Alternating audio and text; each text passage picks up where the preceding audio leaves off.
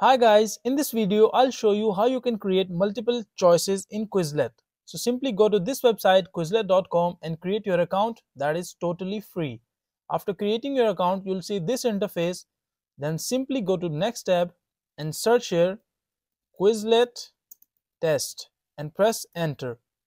After this you'll see this website. Simply click on it, the first link, and this will take you on this page. Simply scroll down and click on try test mode for free. When you click on it, this will take you to the test page.